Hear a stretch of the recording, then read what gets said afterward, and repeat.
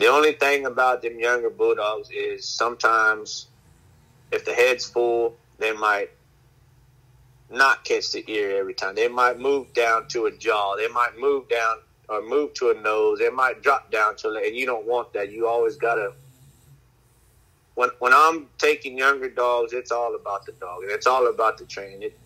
And I'll control the hog first, but then I'm working on that dog. I'm have to break him off or reset him, or it just depends on how they're doing. And sometimes you don't have to, but if something's wrong, I fix it right then and there. I'm not gonna.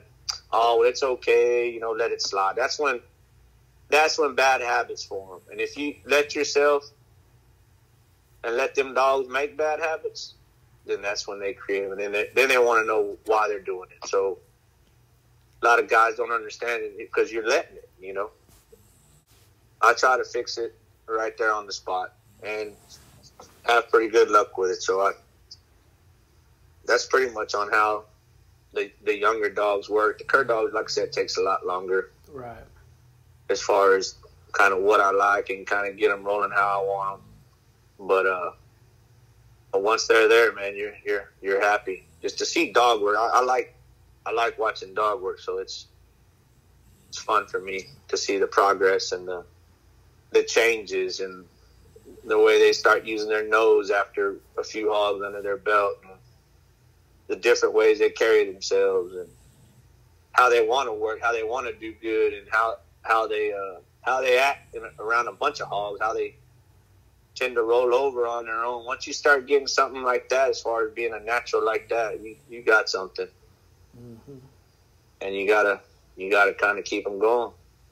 What is the most common misconception about a cur dog? The most common misconception is that they all work. Mm-hmm. No, they don't. Mm-hmm. As far as nowadays, everybody says they have a cur dog nowadays. Mm-hmm. And the different bloods and the different stuff that they put in there, nothing's bred for nothing. There's only a few people that I know that breed for ability, best of the best. And I'm one of them. And some other guys might breed. A lot of these guys I don't deal with at all. Some guys might breed for looks. Some guys might breed for the bloodline, paperwork. Same thing on a bulldog. It's I don't care how you cut it and slice it. Mm-hmm.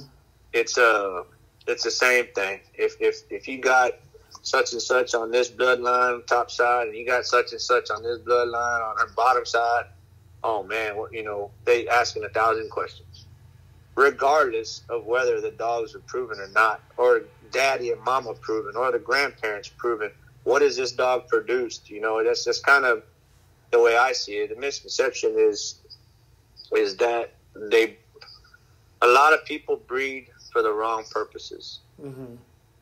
And I think that's pretty aggravating to me sometimes. And I know my game dog buddies, it eats them up because they breed best to the best. They breed to a producer that produces, champions, produces, workers, using dogs. That's what they breed. And you're not going to get any kind of results, positive results, just breeding for the color of a dog or for a paperwork. It's not going to happen. Mm-hmm. You might get lucky. I'll tell you that. You might get lucky. Right. But a lot of these guys have been hunting for years, and been using dogs for years, and been in the game for years. They'll tell you the same thing. They breed best of the best. That's pretty much how a lot of stuff was made. Mm-hmm. And sometimes best of the best 7, 8, 10 generations ago didn't look good on paper, but they produce so good now. Mm-hmm. The 4 or 5 gen, 6 to 7 gen now, it's all line bred because it was so good that they bred best of the best, so they just started breeding brothers and sisters, brothers and half sisters. You know, just the same family, and that's how you get all these hybrid, highfalutin dogs nowadays. What would you say the biggest misconception about the game bred dogs is? Same. Mm-hmm. That they're bred for. They're bred. I don't care how you slice it. They're all the paperwork. Those guys look at that first. And as far as paying big money for dogs that are just bred with names on them, man, I still and I do like I said a while ago that they might breed because they match in color or they're such and such or whatever is out of his grandpa's this or whatever. No, you still gotta breed best of the best. And they might be kin. They're gonna be kin somewhere down the line. The way I do it, they're gonna be kin somewhere down the line, the same families. But I'm not gonna breed anything that's not proven at all whatsoever. I can't do that to myself. I couldn't do that to different people because nowadays, like I said, these guys, all they're worried about is the paperwork. A lot of guys that I deal with don't even have paperwork on a lot of them. They know the bloodline and the registry, but it's not important to them. Mm-hmm. You know? And that's kind of, I do just because for kennel purposes, yes, all of mine are registered. Yes, I do have paperwork on everything, but that's just for kennel purposes. These other guys, some of these game dog guys, they could care less about a paperwork. Mm-hmm. You know, and when they breed them, they're keeping all the puppies anyway, so it really don't matter. It's hard to get inside how they really the mastermind behind all that is. I mean, those guys think a lot different. It's future is what they're thinking about. Mm-hmm. And it's cool. I mean, I do the same thing, but I'm not to that extreme. Like I said, I use my dogs for hunting purposes, and that's pretty much what I do. And there's a lot of people that still a misconception. The game bred dog is to be mean,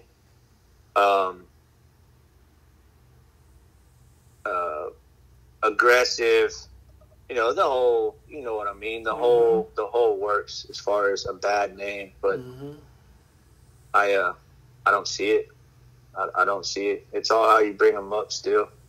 You'll have some hotter than others for dang sure, but it's all how you bring them up. Big believer in that. As far as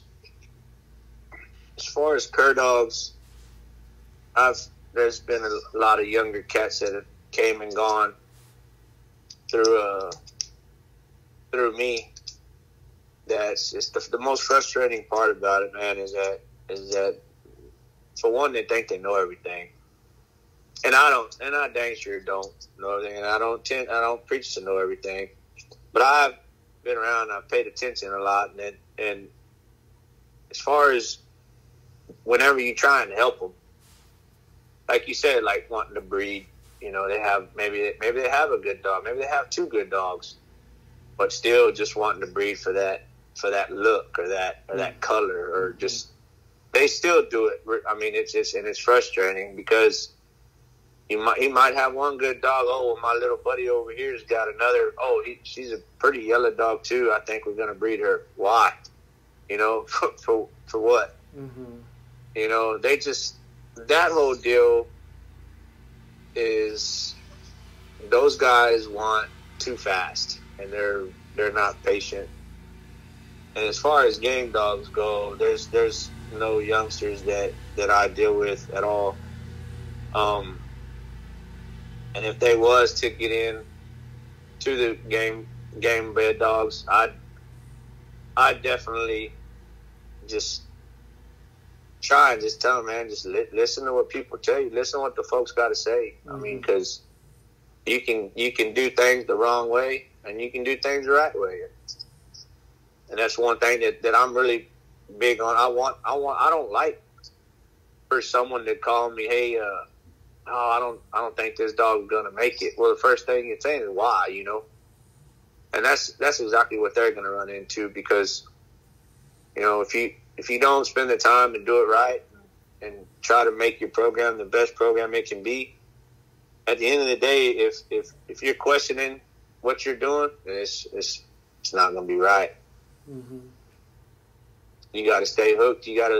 It's a long process. I mean, I'm feeding 38 dogs right now, and it's every day. You know, you hear every day. We can't go take my little girl out during the weekend. I gotta line somebody up to, you know, feed all these suckers, you know, for 2 days and all that stuff. I mean, there's some things you do without, but it just depends on how bad you want it or not. If they were serious about it, I'd dang sure try and help I try to help anybody, but it just depends on if they want to listen, man. Like I said about the cur dog deal and hunting, and I've had young guys come around here and there, but they hear what they want to hear at the end of the day. Right. Biggest challenge, I say, the biggest challenge is, as far as not right now, I mean, I got 2 gyps bred right now. That the challenge will be when everything's starting to have pups. Mm-hmm. That's whenever it gets kind of hectic and it gets kind of where you gotta. And like I said, thank God for my wife, because I dang sure couldn't do everything without her. She, you know, you checking on them 2 or 3 times a day, and just making sure that the mamas are not laying on them. I mean, it's just constant. You're just constantly looking. And these 2, the worst thing about it is these 2 are first-time mamas. So who knows how they're going to act? They might flip out. They might be very good moms. I mean, we always hope for the best, but the challenge is when the puppies come, because 2 litters at a time, that's pretty rough. And just recently had a 2 litter, you know, at a time kind of deal. Mm-hmm. And, yeah, that sucked. I mean, thank God it was during the wintertime, because there's never a good time. It's either hot or it's cold down here, one of the 2. So the challenge is having too many puppies at one time, I think. And thank God, like my cur puppies, they're older now, or, you know, not so much tedious attention, but it's when them mamas start having babies is when it's crunch time. For a cur dog, what do you think is the ideal height, weight, and structure? What are you looking for, or is it just all about workability? Cur dog, that's a hard one, because it should be all about workability to me, I think. I really, the dogs that I breed, the males are usually around 50 pounds, little leg to them.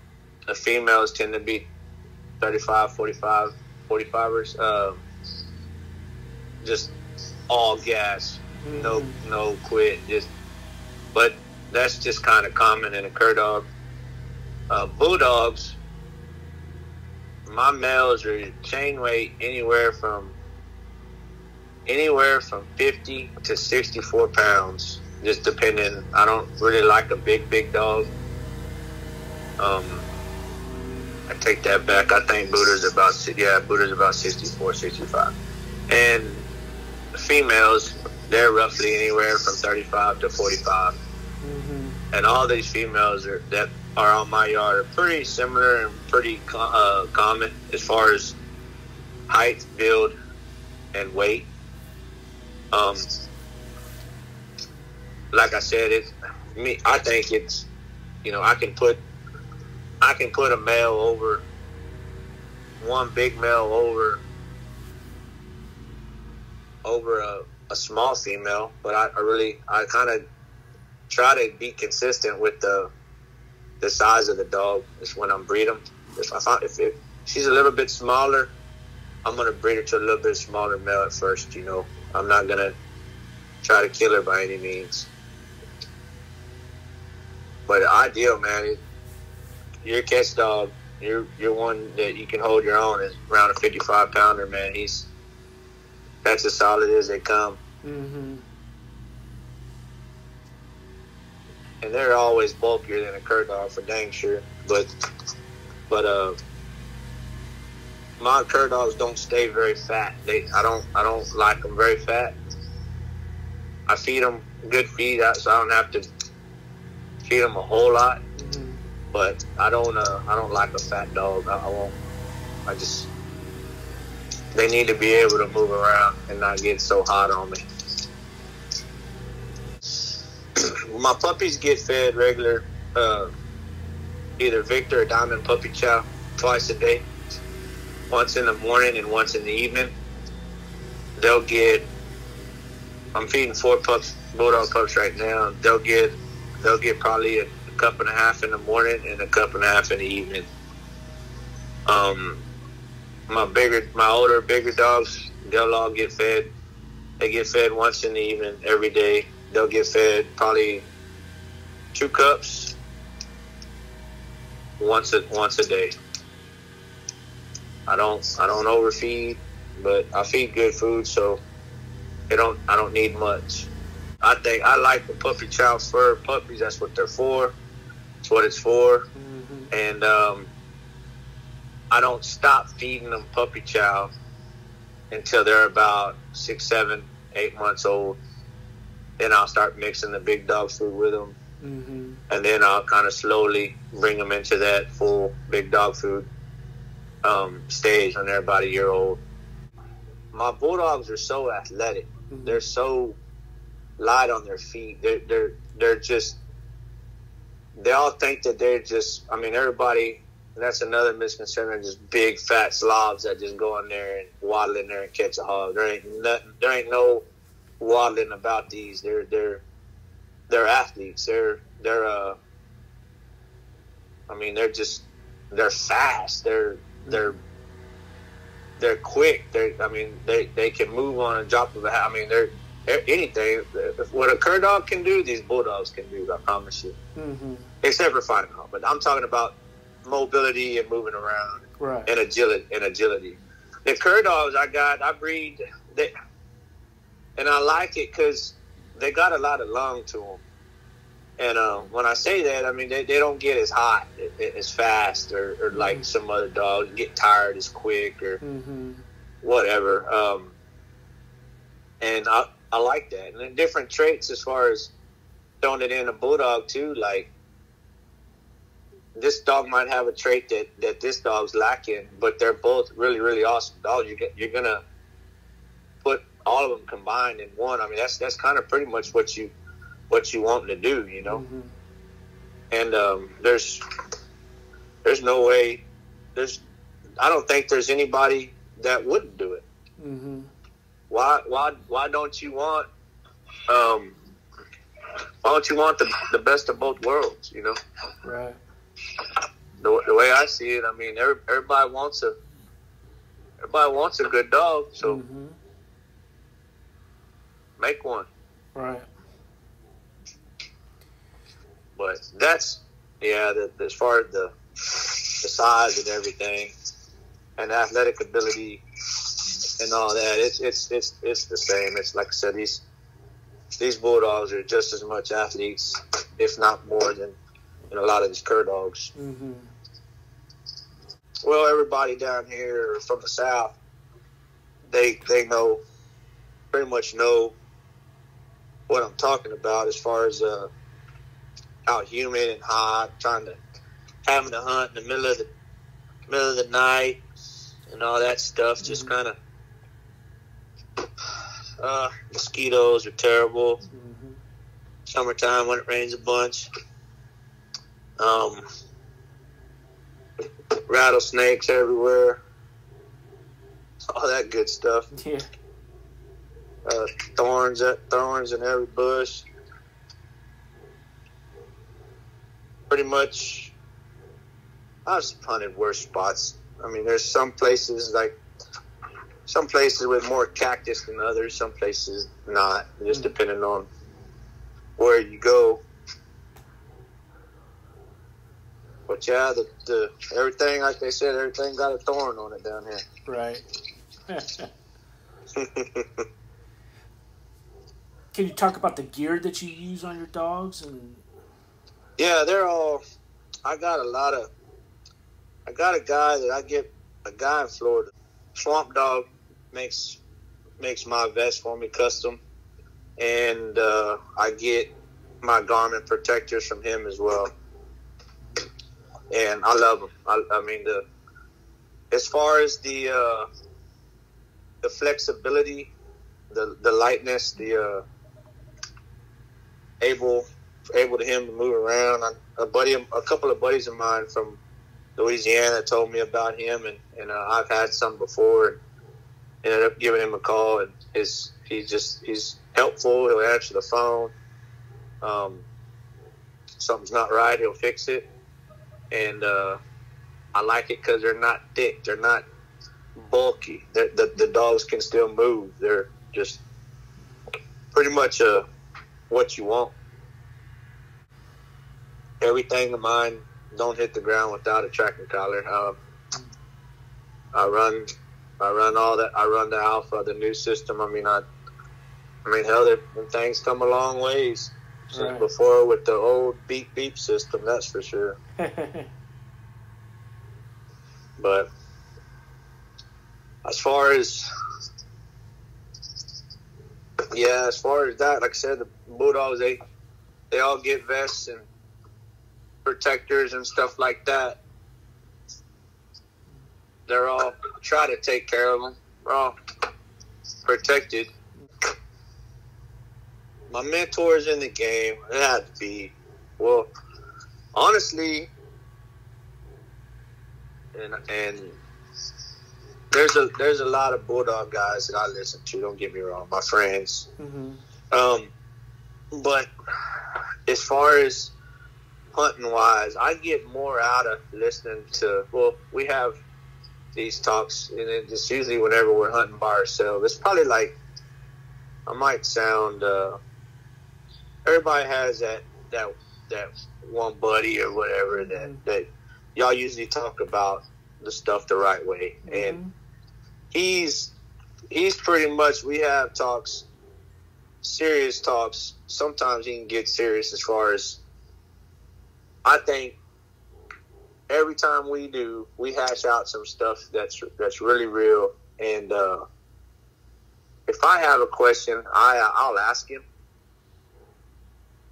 And if it's about hunting and stuff like that, it has to be probably one of my good buddies. And as far as Bulldogs go,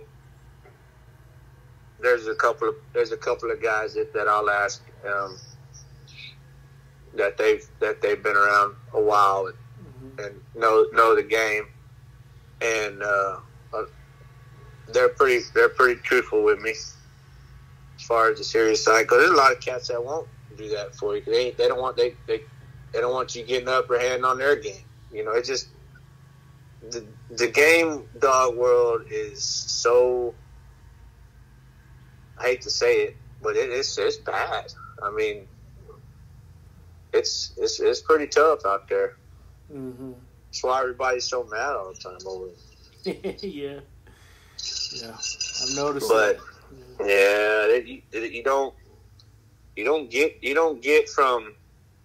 So the hunting guys, they're the cur dog guys, a bunch of good old boys that just like to hunt, And yes, everybody thinks that they have the best dogs, and they have their own right to think that because they put in time and they put in a lot of work and all that stuff. but they all got their one person that helped them, that they remember, that they talk to, and that's and for me, that's one of my buddies that I go hunting with all the time on a regular, and we've had the luxury of that's where the Cur Dog line came from, was from his family, and we've had the luxury of starting out with a lot of better stuff than a lot of other guys would dream to have, you know. And that's kind of why we still see eye to eye, and we have the same interest and the same goals, and our kids go hunting with us together, and I mean, it's just kind of just trying to get the best lined up for them, you know. But as far as that goes, yeah, I'd rather deal with the Cur Dog side of it than game dog side of that any day of the week, as far as asking stuff like that. What's your morning and evening routine with your dogs? What does that look like? In the mornings, the puppies get fed around daylight, and they'll get fresh water. And if depending on how I feel that morning, deciding to wash the kennels out or not, and then everything else gets checked. And then after that, in the evening time, it's letting puppies out to play and fresh water and getting ready to feed and all the supplements and vitamins and just getting everything ready for the big dogs. And as far as if there's females, checking them and, you know, making sure something's not in heat that you missed, or, you know, stuff like that. And as far as that goes, we as a family, my wife and my little one, we're all out there. We all know what, you know, usually what we're doing and what we're going to do and who's doing what. And that really helps, because it cuts down feeding from an hour to 30 minutes, that's for sure. Supplement side is the biggest deal. I don't want to get into too much of what I do with my curs or my bulldogs. It's just that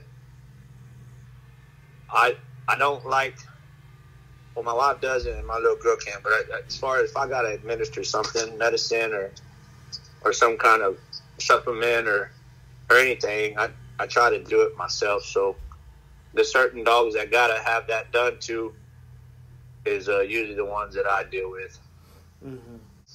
My chain spots get raked pretty much every other day. Fresh water when it's cold. I'm in the process of getting some new houses. I'd like to get some better house. Everybody's got barrels, you know, and that's all well and good, but as far as I want things uniform, something bigger. This last freeze, man, it was rough on a lot of things. And I ain't saying it just like nothing. Thank God, you know, we didn't lose anything. But man, that freeze, that was hard on a lot of animals. Yeah, you guys aren't used to that kind of temperature, and nothing's built for it down there. No. Right. So after that, kind of opened my eyes, and I was kind of looking into some more insulated housing for the ones that are on the chains. Obviously, the ones in the kennels, I mean, hell, we hate them every day. We you know, hay, wood chip, just blanketed. I mean, we did what we could before we went to bed, for dang sure. But yeah, it makes you want to think about what else to give. That's for sure. Well, I think I have the two best breeds on my yard right now. but Cur Dogs and game breeds. But I think it's a dang good question. What looks cool to me, and I like it, and I'm not a by any means a little dog guy, but I'd like to have some of those little Jack Terriers and those little crazy, like the ones a little bigger than them, maybe like some Patterdales or some Jag Terriers, and just hunt with a whole bunch of them. That'd be cool. Mm-hmm. They know no quit. They're rough. I think they're cool dogs. They got that little man syndrome, and they're mad at everything. And like I said, my wife's Jack Russells are right along that line. So they're rough, but I think I like their attitude. I like their no bull attitude, and I think that'd be pretty cool. Yeah, most definitely. But I dang sure don't want a yard full of them, man. I tell you, I bet you that'd be crazy. Cause I like the energy. Like I like the energy they put off. Like I said, they're versatile and they're some of the smartest curs I've been around. Man, I can't say they can't do anything because I would never say that because it's all in what you want to show them. And I was so impressed with them, that one pup that I sent up the country to be a blood dog to start on deer. That little sucker at 3 or 4 months old, loading up in the truck, front seat, taking blood track, taking fake blood track, taking drags, putting something at the end of it, working his nose so good that I was really, really happy with, and I'm really happy with the way that he's raising that dog. I know the guy, obviously, he's a friend of mine that we go hunting with sometimes up there with on a big game ranch, and he's just, that's what, if a man was to do that, I'd recommend him being the only dog or maybe the other dog, not having a lot of dogs, because if you show him a lot of attention and you tell him what you want him to do and everything's repetitious, the sky's the limit. Honestly, the sky's the limit, because they're so versatile and they're so smart that I can't say that they won't be good for anything. And they're fast. They're, like you said, they're leggier dogs. They can probably do anything if you show them. That breeding that I did, that's why I kept all the females. Is just, that was probably, obviously that was her last litter, but that was probably, I was more excited about that than some of the previous litters that she had, just because of the way we did that cross and the way, I mean, she has the puppies inside. So they don't go outside until they're 4 or 5 weeks. I mean, everything was right about that litter. And a lot of that has to, like I said, I wouldn't put a dog in a situation with a man with a bunch of dogs unless that they're going for hogs or cows or something like that. But if you show one-on-one attention, you got your dog. Out of the ashes.